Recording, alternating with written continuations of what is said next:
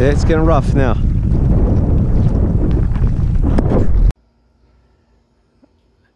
Hey, so I just went through a little review on my kayak setups I have here. So this one here, I'm gonna try to keep it short and sweet, is the Hobie Passport. It's a 10.5 foot. I had this for a few years now, and I like this thing. It's fast. I mean, it's easy to get around with. It's not stable. It doesn't come really any bells and whistles, but you know, if you just want to get out in the water for the price, you're really not going to beat it, really. I mean, Compass might be your best choice, but if, you know, and I think you can switch these drives out. It comes with the basic.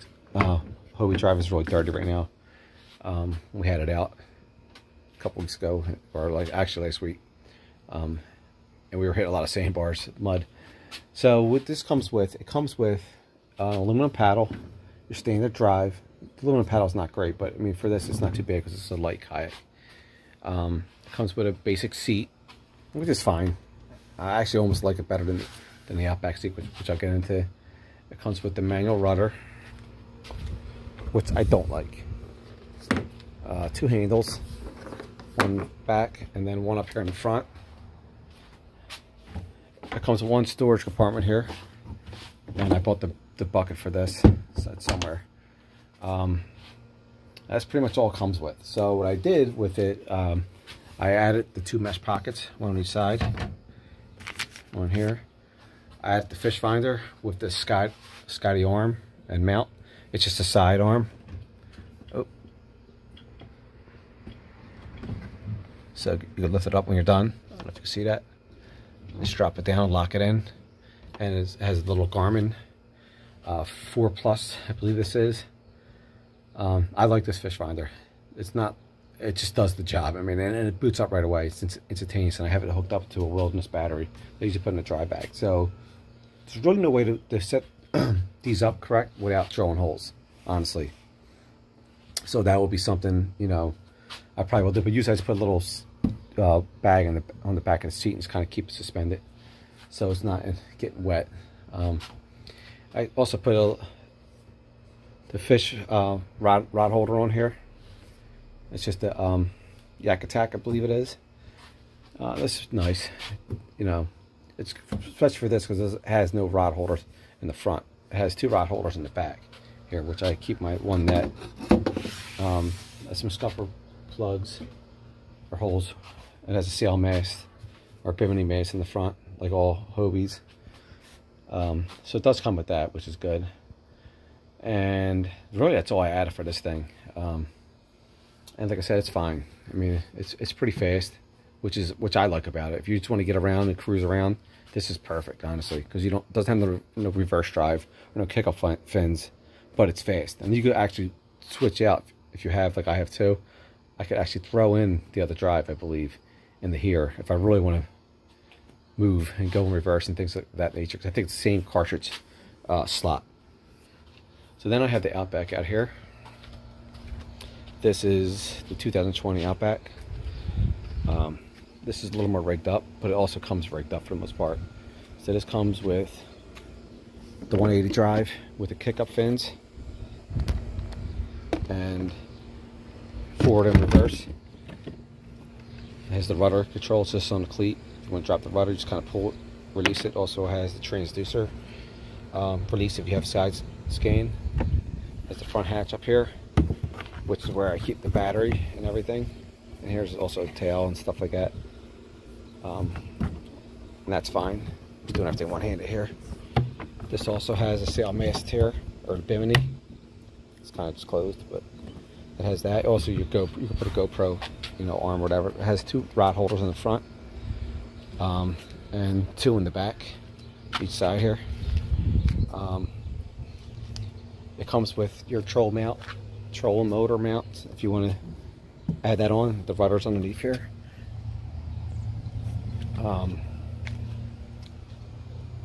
It comes with a better seat, even though I'm not crazy about it. I mean, it's just almost too difficult to work with, but it's definitely, it's nice.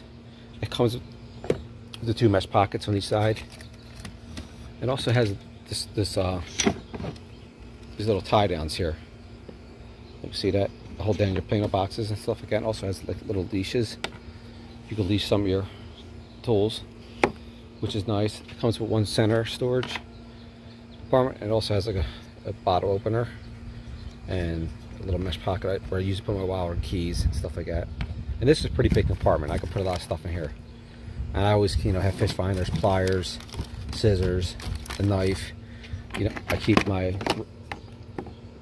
you know, holders, scale. Also, I keep a utility knife and tool set with it. I bought the wheels, the big wheels, in case I want to drag it on the beach. I have just a standard milk crate that has this, which is important. This protects your rudder when you're transporting your kayak. Just kind of snap it on right here, and that protects your rudder underneath here. Also have a flag when I transport. The crate, I just keep, you know, some cleaner boxes, suntan lotion, bug spray, some lures, stuff like that.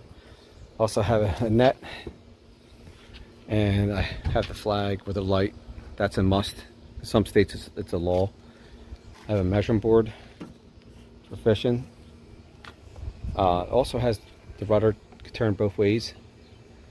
Or you could turn them both, using both sides, as one on this side and one on the other side.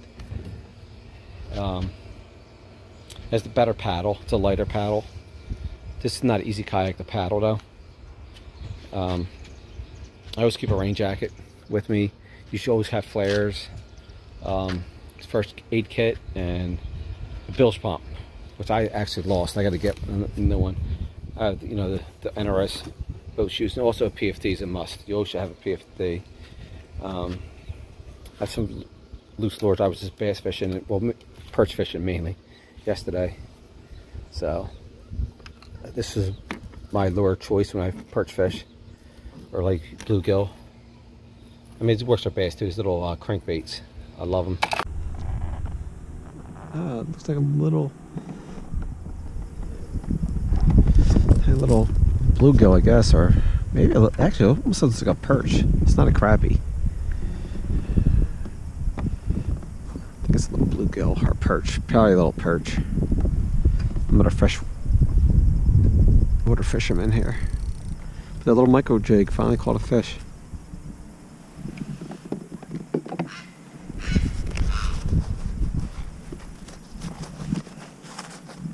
Alright, let's get him back in. Alright, fish on. What is it? Big bluegill, I guess. It's a pretty big one.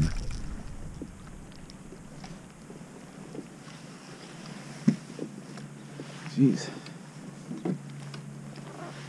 This is gonna be fun getting him off. Alright, bud, hold on. I don't think it's a perch.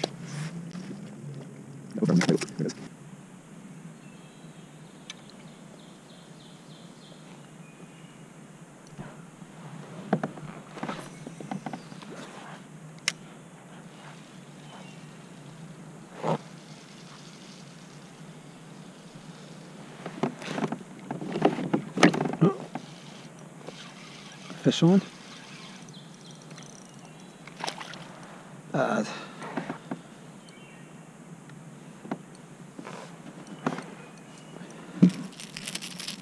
It's a little perch.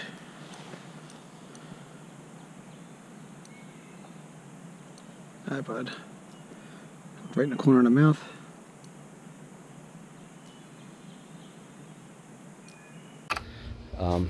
Because everything goes after little baits like that. So it also has the track systems, 2 in the back and 2 in the front, as you can see.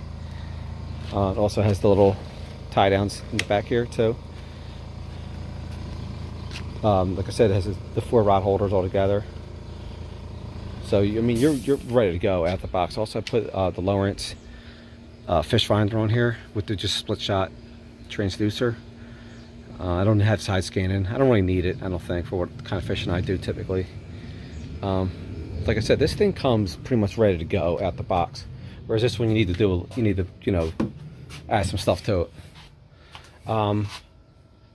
Things I like about the Passport over the Outback is the speed, the transportability. Like transporting this thing is a lot easier. You can pick it up and carry it, then a ramp if you need to.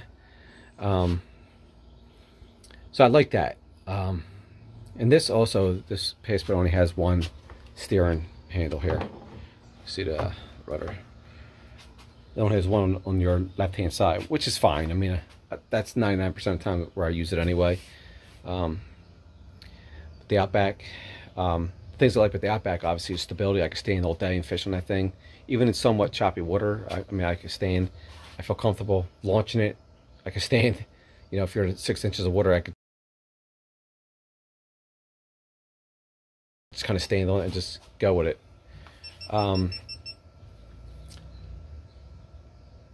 I like the features, obviously, on it. It's a fishing kayak. It's not a pro angler, but it's pretty much in between. It's like the Swiss Army knife, as I say, fishing kayaks, and it is. I mean, it has everything you need, and I feel safer in it. That's the biggest difference. I feel safer, more stable.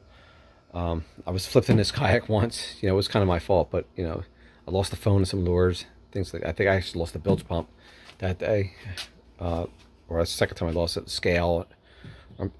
I lost a few things, but it was my fault.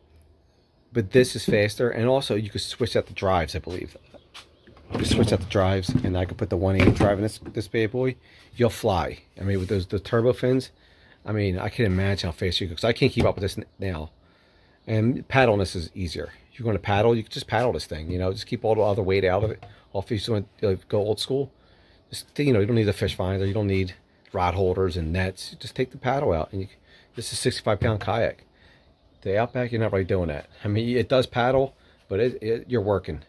So that's about it. So the things about the Outback is more of a fishing kayak, so I do like that, and it's versatile. I could take it in the salt, I could take it in the lakes. The wheels work pretty good for the most part. Only thing, you know, sucks sometimes getting the wheels out of the kayak when you're trying to launch it, and that's just a major issue with Hobie in general, or any probably kayak, honestly, especially a heavier one. So that's about it. Hope this helps. And I guess a couple of things I want to mention with this Passport that I don't like is that's their cup holders. Just little things here are the cup holders, so you're not really holding nothing with that. Compared to the Outback, has pretty awesome cup holders. Yeah, I could put my Yeti in here, water bottle, whatever. So that's pretty good. And also the other thing that I like with this Outback, I didn't really mention, was these little molded tool holders. Here's another good example. If you have a knife, the little slit here, you kind of just drop your knife in there. So you could have this thing is ready to go. It also has, oh, I should have showed this earlier. It has this little pull down if you want to keep your fins up, and that's on both kayaks. The Passport has it also.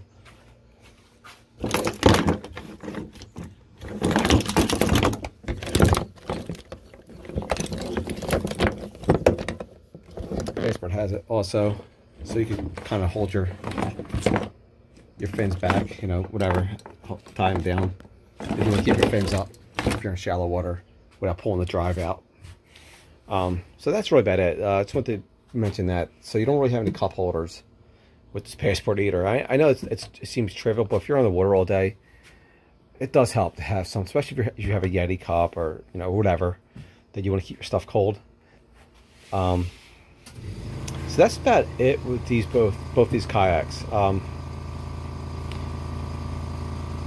The Outback also, I think, is better because it has more storage in general, because it has a front center hatch and also the center hatch in the middle, which is good for running, like, you know, your transducer cable from the back come to the center hatch, and also you can put your battery up in the front, and whatever, you can put other stuff too, like a little cooler if you want to throw it in there, which is important.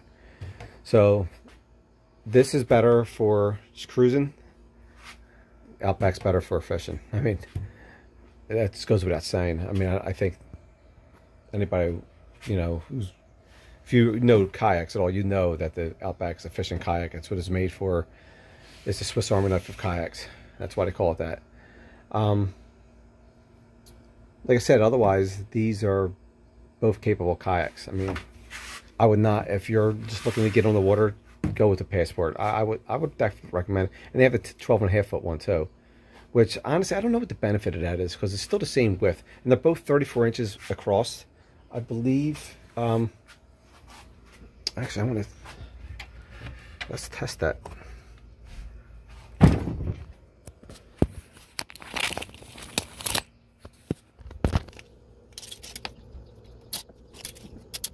Right here. So you got 34. Let's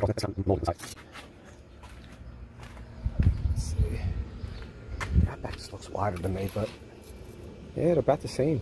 So I mean, the length, I don't understand what the benefit is of the 12.5 foot Passport, unless unless has more storage and things like that. If it doesn't have more storage, I don't see the benefit. I would go with the 10.5, because you're getting this kayak for cruising, getting around. You know, you're getting it for the ease of throwing on the roof of your car.